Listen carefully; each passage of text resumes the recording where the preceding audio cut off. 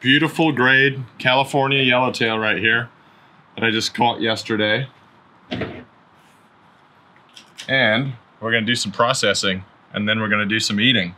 So I'm gonna start out using the Gerber processor. It's one of my favorite tools. I use it for chopping up sardines and mackerel when I'm chumming, but it also works great for getting rid of the gills and the guts on the fish. With a knife, sometimes you'll puncture the actual guts and then you have kind of a mess on your hands. And what I'm doing is I'm releasing the top of the gills and the bottom of the gills. And then I'm going to remove them all at once. So there's just a little bit of skin here that holds the gills. You can actually even fold the gill plate a little bit like that. Kind of helps just to make a little bit more room to get your scissors in there. So I like to deal with this because you can see how much blood there is coming off of the fish. I like to do this first so that none of this blood gets into the meat. I usually just stick my finger in here and just kind of get that undone. That's the idea. So you can slide everything out there at once. It's a lot less messy when it actually comes time to filleting the fish. So that's pretty much all of its insides all at once. Going into that bucket, you're left with a relatively nice clean cavity. Just flush the whole cavity like that, you know, I'm just spraying water in there. So now that we're left with a beautifully clean yellowtail, we're gonna grab one of the controller knives. I have two different sizes here, the 6-inch and the 10-inch. I kind of use them for different parts of the fish, but I'll probably mostly use the 10-inch on this one since it's a little bit of a larger fish. So part of the reason I kept this area intact was because I really like to smoke the bellies of the yellowtail. You can smoke the collars too, which are this section of the fish. So what I do is I start right here behind the fin and I make an incision, and I'll just work my way past this harder piece of the fin and all the way up to the head till I hit the top bone. Now I come back here to the back of the fish, make an incision right here, and I'm just making a very light incision. I don't want to get too deep in case I'm getting at the wrong angle, but this works pretty well. And this fish has relatively small scales, so I'm not bothering to scale it. And I'm also going to leave the skin on because if I vacuum seal it, I believe that the meat stays better in the freezer with a little bit of skin on it. Basically go from this insertion and cut all the way back down to the tail. I'm always cutting away from myself, never towards myself. And we're going to be left with a really nice belly piece, and it's going to be awesome. Going along these bones, you can kind of feel them and hear them. And then I'll use my thumb to kind of help guide here.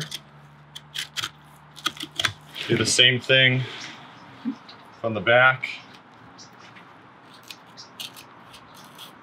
Go from the back of the fish and kind of use my hand here. I like to wear a glove on my left hand because this is the area where you can kind of stand more of a chance to poke yourself. And I'm just working slowly with the blade of the knife against the spine here and kind of pulling up as I go. You can almost just take your knife and slide it along that bone. Be able to turn that over and you're left with most of your fillet. So now these ribs right here and the stomach lining, I'll trim away. Just kind of start off by... Now I like these knives because they're so flexible. This is gonna end up being Jack food. Jack, you ready? Can you sit? Take it slowly. Good boy. We have a nice cut there. I'm probably gonna make some sushi tonight, so I'll leave this loin intact. So for right now, we're gonna take this and put it in the cooler over there. I do this just to kind of keep any flies or whatever out. Just lay it skin down, and if there's ever like little bits of meat left on there that you forget, you can take a spoon and actually scrape these out.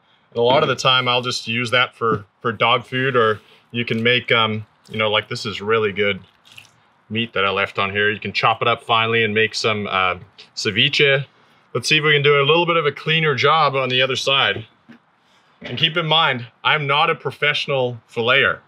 I'm just a regular fishing dude who likes to go fishing and eat the fish that I catch. So don't be too critical of how I'm doing this. There may be better ways to do it, but this is how I do it.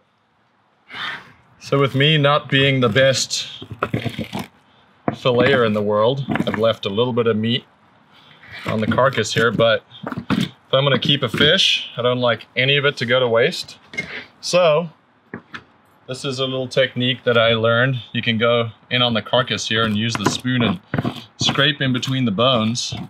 Actually remove quite a bit of meat. A lot of people just throw this part away. I like to make ceviche with it, or if my dog behaves himself, he gets one of the best meals of the year.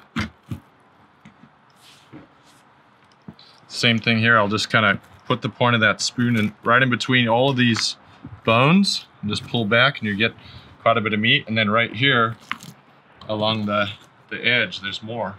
That's where I'll use the smaller knife. It's a little bit of a tighter area. And these I'm probably gonna save for myself. But a lot of the time you can actually cut more up into the head here. But that's gonna be a really nice tasty chunk of fish. Same thing right here, beautiful. Okay, so there we go. This will go in the cooler now.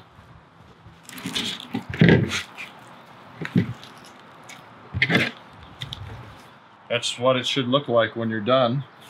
Got nothing but an empty head, empty spine. And then a cool trick for throwing this stuff away is you can actually just break it into pieces like this. It fits in the trash can a lot better. I'll just take this and dump it in the bucket.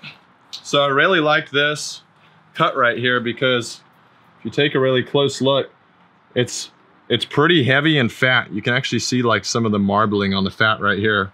And when you put this on the smoker, I put it on low heat for like 3 hours. And literally this stuff, you just peel away the lining and it'll peel right off of the skin. And it's literally like having fish butter. It's amazing. It just melts in your mouth. And you can mix it up with whatever you like, some mayonnaise, salt and pepper, celery, and make a really good fish dip out of it and eat it with some crackers. So this might be one of my favorite parts of the fish to eat. Jack's well trained. He knows that if he hangs around when the fish are getting filleted, that he usually gets some primo sushi grade cuts. It's got a nice little notch for your finger there. There's a little bit of a red bloodline that runs down here. I'm gonna extract this strip right here, and I'm gonna slice it up thinly tonight, and that's what we're gonna have for sushi. And you can see, once again, this is kind of getting into that belly and how the meat changes and how different it is, you know? This is very almost see-through meat at the moment, and then you can see how much fat this has in it. A lot of people, before they actually eat their fish raw, or just eat their fish or fillet them for that matter, like to let them rest for like 2 days on ice. And what that does is it removes a lot of the moisture from the fish. This fish is still pretty moist. I caught it yesterday evening. So after filleting that fish, I'm gonna give my knife a little sharpen. And I actually really think this is pretty cool about the Gerber knives, is the sheath comes with a little sharpener on it. Pretty handy. I always wipe the blade off after I'm done sharpening it, because right down the middle here, oh yeah, that's nice and sharp.